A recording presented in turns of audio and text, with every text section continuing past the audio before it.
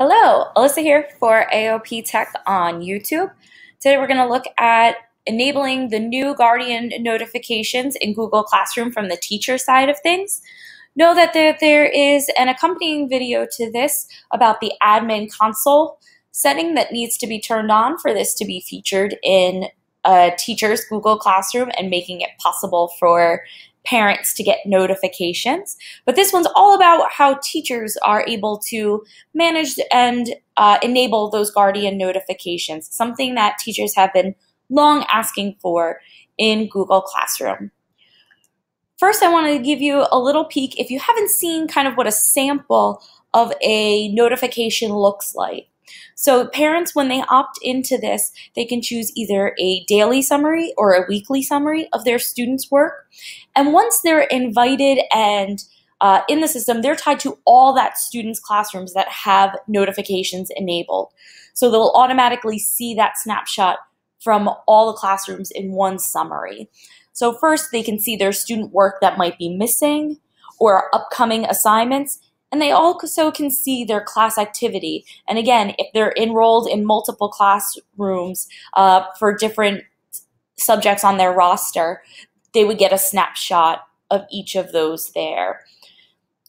So they can do so, as I said, weekly or daily, and they can unsubscribe from that at any time. But that's kind of what a sample notification would look like.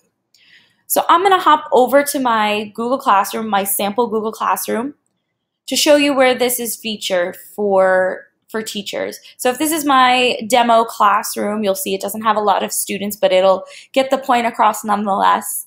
It defaults to showing my stream. I'm going to select my Students tab. And if your admin, your Google domain admin, has turned on parent notifications or Guardian notifications for Google Classroom, you'll see this dialog box called Guardian Email Summaries on the left-hand side. So this definitely requires a conversation in your school community as to whether you're going to turn on notifications and whether all teachers are going to participate in that. Parents will only see snapshot summaries of teachers that have then included their class in the summary. So definitely have a conversation in your school community so that way those expectations can be set right at the start of the school year. So here's this dialog box on the left-hand side, Guardian Email Summaries. And what you're going to do is if you're opting into that or your school community is making that something that you're going to do, you're going to slide that over and you'll get a dialog box right away. Do you want all of the classes that you have to be able to do this? You can either add multiple classes so you only have to go into one classroom and do this. That way you don't have to keep going back and forth a million times. That's a nice, quick, helpful feature there to be more efficient. Or you could select no thanks. I'll select add a class. And we're good to go here.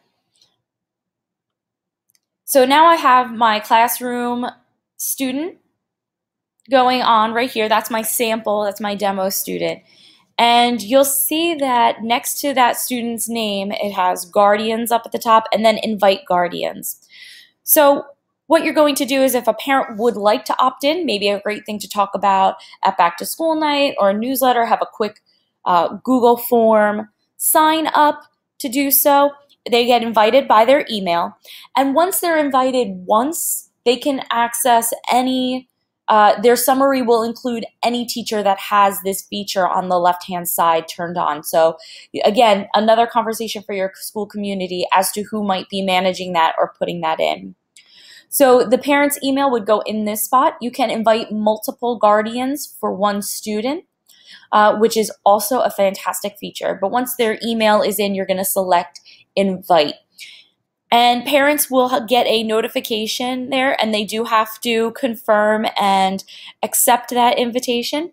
If they haven't accepted yet, you'll see the word invite next to their, or invited next to their email address. And if they're confirmed, you'll just see their name. For privacy purposes, Google Classroom will not show other students the names of guardians whom are not their own, which is a really helpful feature. When those guardians are all in, you also have the option, and this is a great benefit, to email either a single guardian or all the guardians. You can kind of see up next to where it says invite students. Mine's not the dialog box right there is not lit up because there's not a guardian in with this student.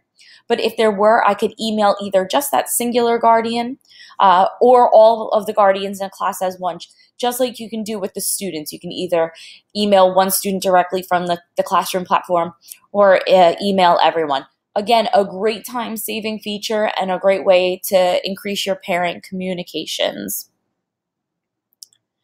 Know that as well, at any time, parents can be removed from the classrooms and classroom notifications.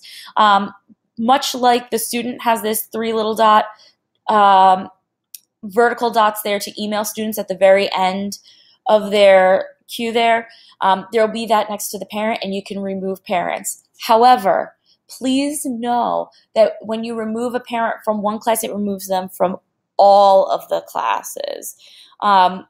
So you know, it's not just yours. What you would do instead if you decided you no longer wanted to use parent summaries or guardian summaries is that you'd slide the piece off on the left for guardian email summary, so you'd opt out your whole class. So just some things to be considerate of in a school community and definitely have conversations about in your school community. As always, feel free to subscribe below to AOP Tech for all of our latest videos, tips, tricks, and information. You can also follow us on Twitter, Facebook, Pinterest, and Instagram for even more resources for your classroom. And always feel free to contact myself or anyone in the AOP Tech team. See you soon.